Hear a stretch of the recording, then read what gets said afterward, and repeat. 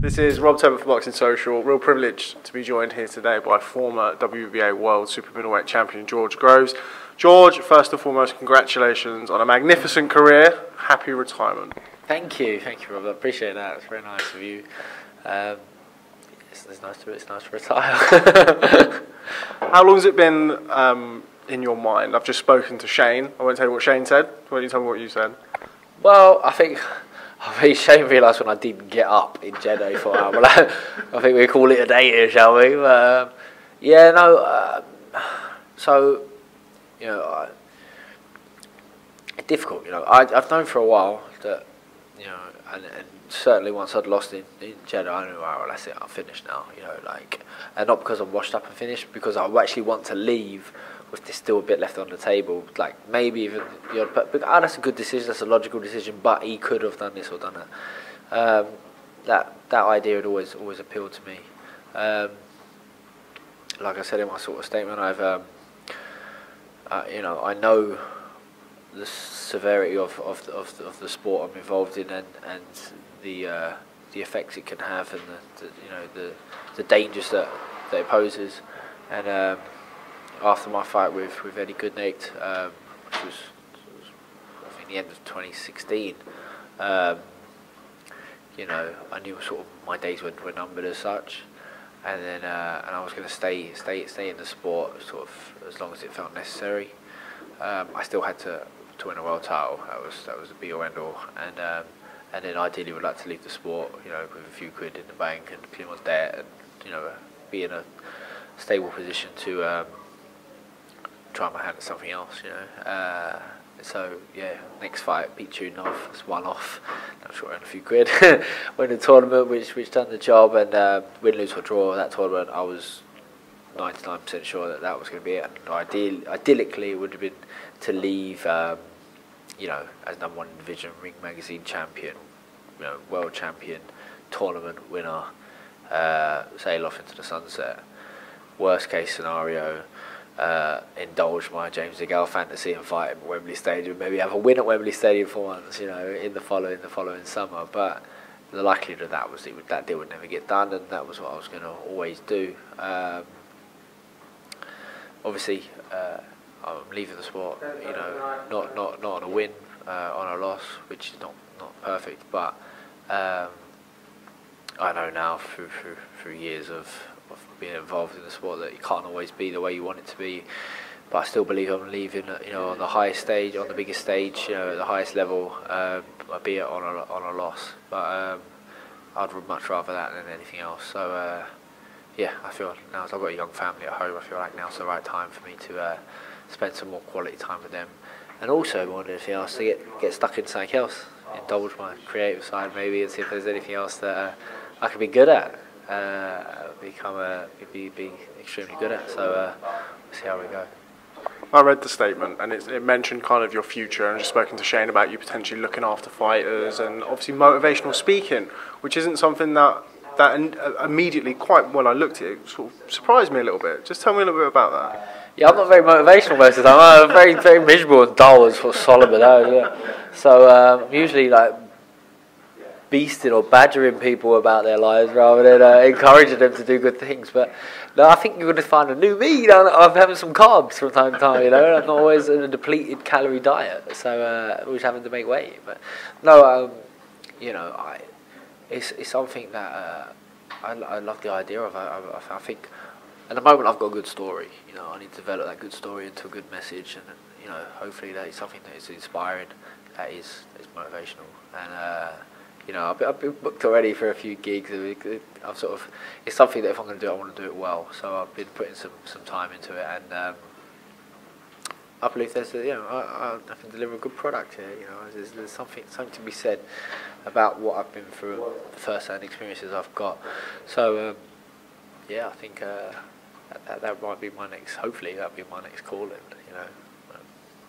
You mentioned you can eat some carbs now. You're somebody who, certainly for the last, you've always been big at super middleweight, but certainly for the last couple of years, it's kind of been, look at George on the scales. Did you see him on the scales? How much of an issue was making weight for the Callum Smith fight? I feel like you spoke to Shane. It it was hard. It was very hard. Yeah. No, we had to change the training round. It was a totally different camp because I had to fit in a lot more rehab sessions, which weren't sessions that my body was used to, and therefore didn't have an effect on the weight making. So I start off very heavy. I take off weight periodically, just naturally through getting in shape, losing excess body fat.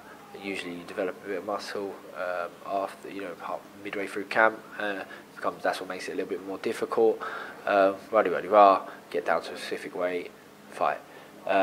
This time I had to factor in additional sessions because I had rehab sessions for the shoulder, which were far more intense than I actually realised they would be. They are.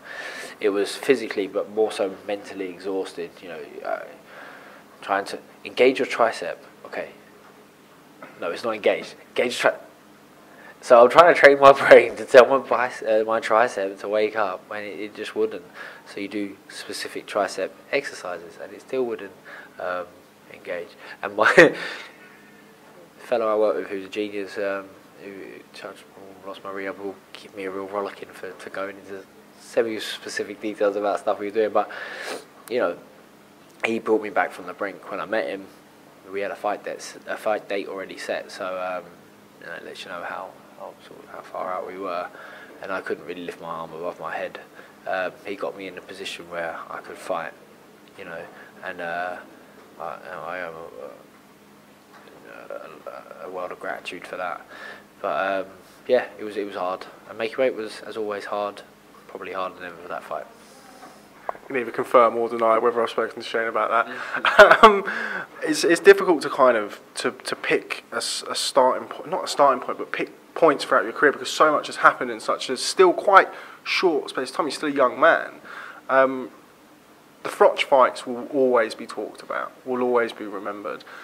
What are your overriding feelings of kind of both fights? Obviously, the first fight was sensational, controversial stoppage. Second fight, knocked out. What are your kind of overriding feelings of not just the fights, but the whole build-up and the rivalry with Carl Froch? I think I enjoyed the rivalry. I still enjoy the rivalry. I think everyone who got involved with it enjoyed the rivalry. I think it was good for boxing. As time has sort of gone on, I can put to bed, be at peace with the both fights, both losses, and not worry so much about the what ifs, because ultimately it worked out for me in the end, and everything may be for a reason, So it wasn't ideal. I'd rather have lost on points at Wembley instead of getting knocked out. And maybe my path would have been the same, but just not so. Not so memeified.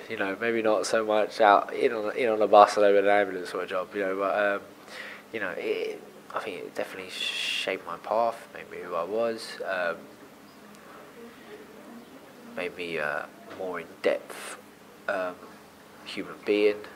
And now, talking about extracurricular work, life after boxing, as a fighter, I've got my manager's license. I've self-managed for the last 5-6 years, and I've done, in my opinion, an exceptional job at that. I'm going to be indulging that a little bit more now, and being involved with Wasserman, who manage fighters as well. So I can impart a bit of maybe wisdom, maybe just first-hand experience, maybe even some inspiration into some fighters who come through, and let them know my experiences and where I went wrong, how they can learn from my mistakes, and ultimately where they can be creative and go on and do great things for themselves and achieve their goals, gain their success, become world champions. Now, you mentioned how kind of the Froch fights shaped you, made you more in depth. How long was it before you kind of realised that? Because coming back from the defeat, you were back in the ring very, very quickly, and it was kind of like you were jumping back on the horse. When did you kind of realise and accept what had happened in those two Froch fights and allow it to kind of change you?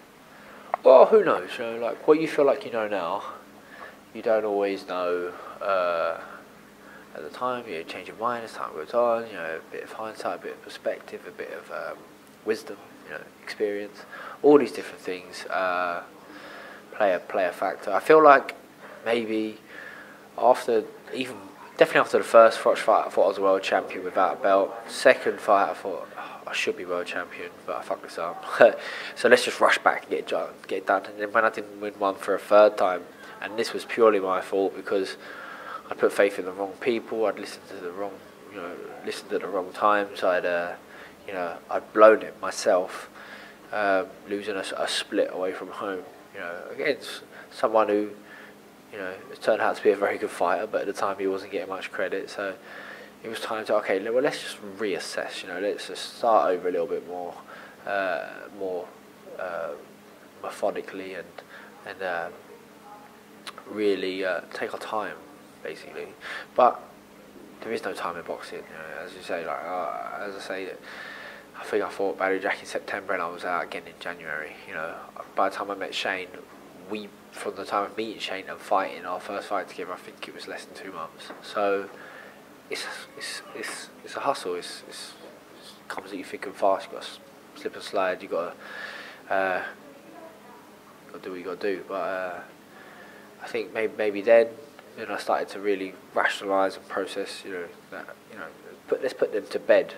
We can cancel them out. You win a world title, and then they can be forgotten about. Because they are what they are now. They can't be changed.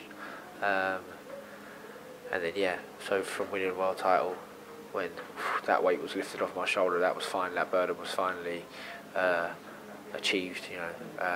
Across the line, and since then it's been more and more of that process. And I'm lucky. I've been fortunate since the junior fight. I've been involved in big fights. I've had some good money. I've had some fun times. I've had some tough times. There's a couple of injuries along the way as well, but I can leave the sport now very happy, content, excited about the future. So it's good for me. I mentioned earlier on your statement. Mentioned a lot of people in there. No mention of Adam Booth. Why was that? I